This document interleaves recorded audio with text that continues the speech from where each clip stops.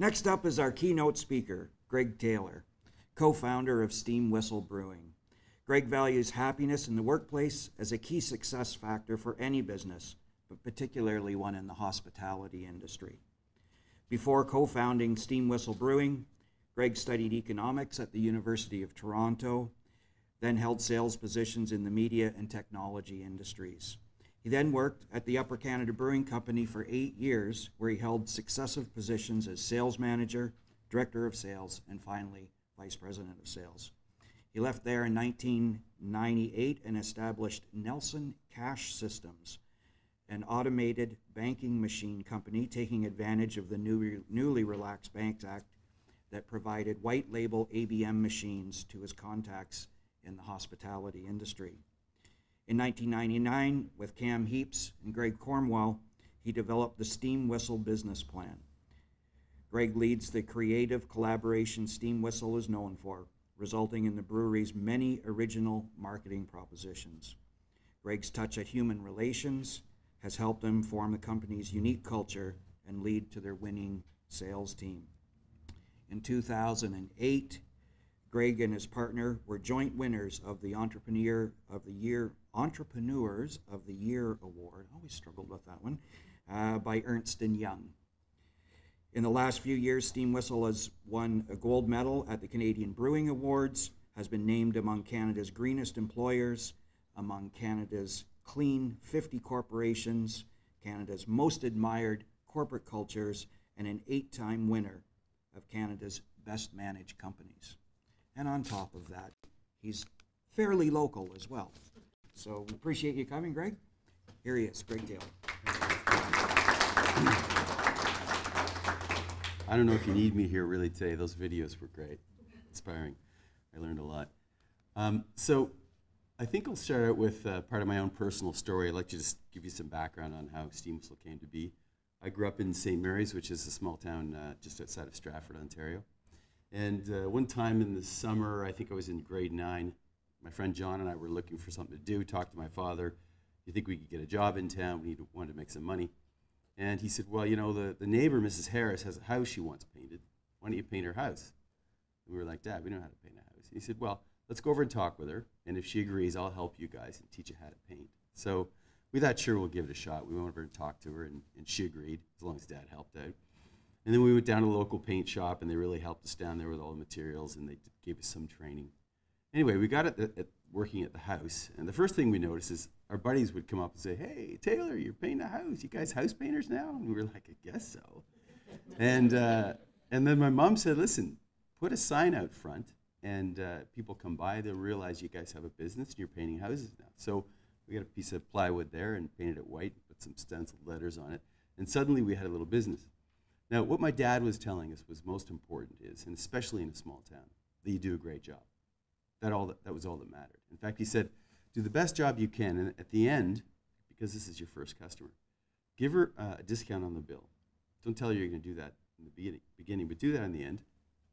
Make sure she's happy, because what's important is word of mouth. Her friends will say, these kids painted your house, did they do a good job? And hopefully she'll say, yeah, they did a great job, and it was great value. And for me, that was the first experience I had in business, and it also was the first experience hiring anybody.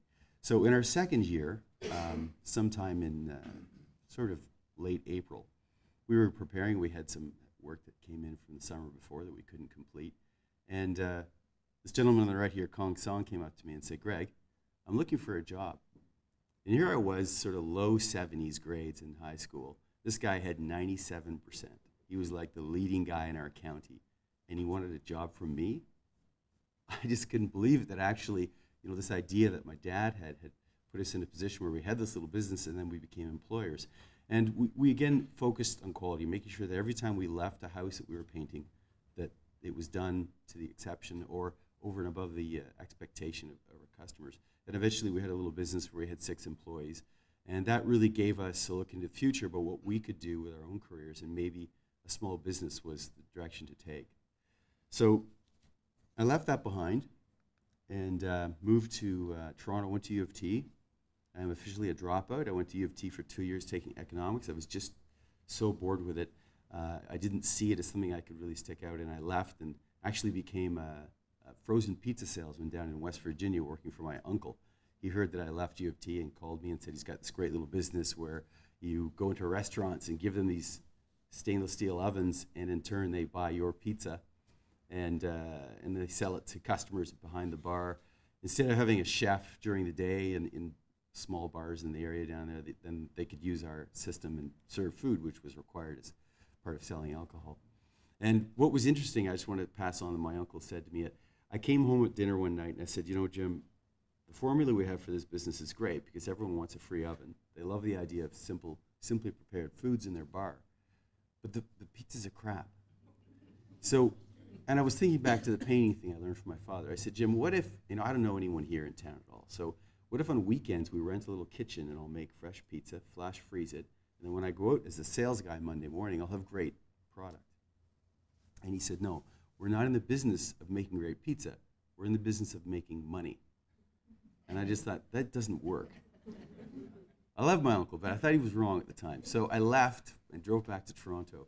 I became a bike courier, and I met my current wife, Sybil, and she was working at the Upper Canada Brewing Company, started by a gentleman by the name of Frank Heaps in 1985, one of the first craft breweries in Canada. And it was a great place to hang out. In fact, Sybil got invited in her first summer, so she was going to Laurier on a co-op program and got placed at Upper Canada, which was in Toronto, for the summertime. And at some point in the summer, she got invited to Frank's house for a meal, a dinner, whatever. And she said, you better bring a tie. I don't know who's going to be there. So I rode my bike up to his house and had this tie on.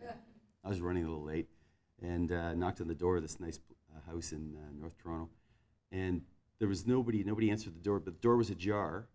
And so I heard music and I sort of pushed the door open and I realized what was happening was not a dinner with the senior managers where I'd have to remember all my manners and which side the fork goes on, etc. But there was a kegger going on. And Frank had invited everybody from his brewery to his house. And I walked in and he greeted me and I realized right away what type of employer he was. He was connecting with each member of his staff that had come out. In fact, people like myself that was friends of friends. And I had a good chat with him. He asked me what I was doing and said, would I be interested in working in a brewery at some point? And I was like, are you kidding me? That'd be great. But that really stuck with me that this guy cared. So I worked away at getting a job there. And eventually, the end of 1988, I got a part-time job delivering beer for Frank. And that's when I really started what I like to call University of Craft Beer. I worked there for over 10 years with Frank, and wow, what an incredible culture he had. People loved coming to work in the morning, and we really got along. It was very social, and everyone made contributions to that business, I believed at the time, because they wanted to. We had a great opportunity to look at the alternative when a company came in. Frank had a financial arrangement that was done in 1994, I believe, to bring in some finances, lower the debt. He wanted to repackage the product, do some advertising because sales had flattened out a bit.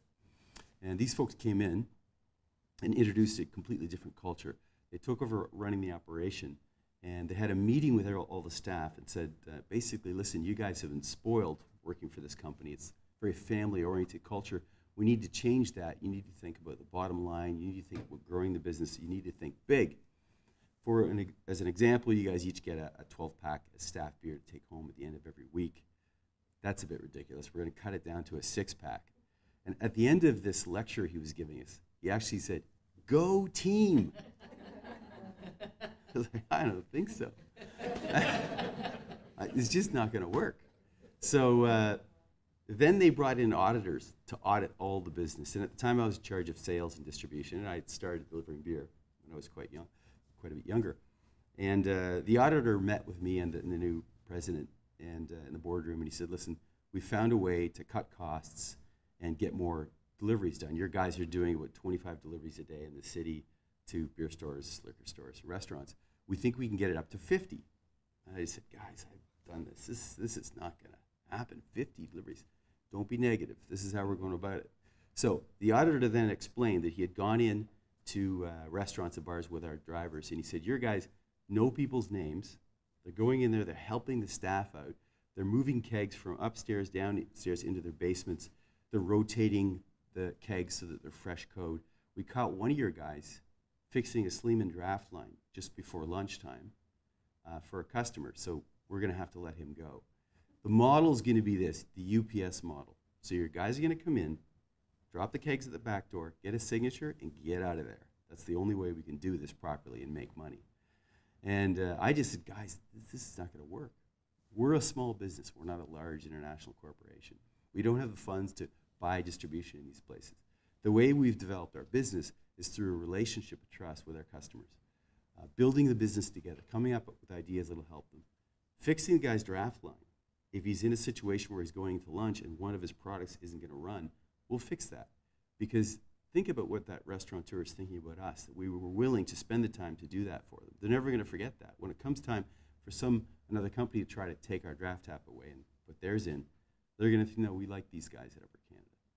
So anyway, over about 12 months, we went from making over $1 million a year to losing $900,000 just with this new culture of focusing on the bottom line.